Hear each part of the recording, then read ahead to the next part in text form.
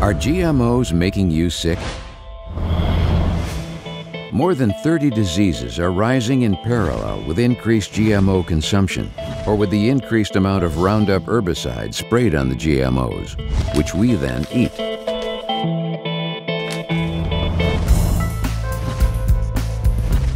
Correlations aren't proof, but consider this.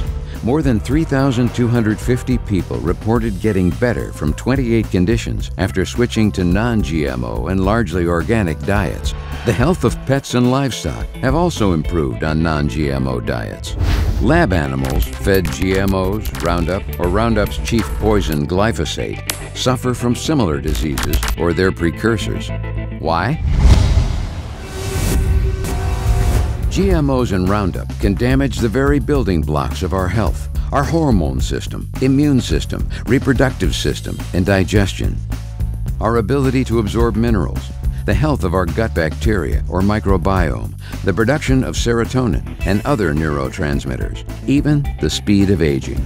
Also, the World Health Organization declared Roundup's chief poison a probable human carcinogen. Thousands of physicians are prescribing non-GMO organic diets. Consider going organic, as if your life depends on it.